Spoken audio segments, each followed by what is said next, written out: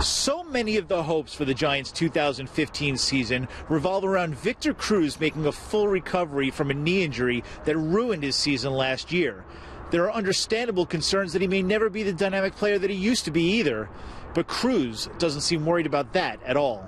There's not a doubt in my mind that I'll be back out there playing on the field. Obviously, it's just a matter of, getting myself back to 100%. But I definitely, as of right now, there's zero doubts in my mind that I'll be playing in that first game and continue to be at 100%, playing at the level that I like to be playing at. I do feel like I can continue to be that same guy I was before, and it's going to heal to 100%.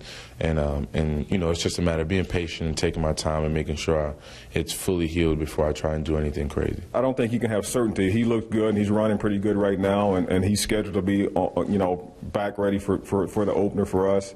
But until you get out there and turn it loose, you never know what a guy's going to do. So, but he looks great right now. Cruz said on Thursday that his rehab is right on schedule. He's been running in a straight line for about a month, and he soon hopes to begin cutting.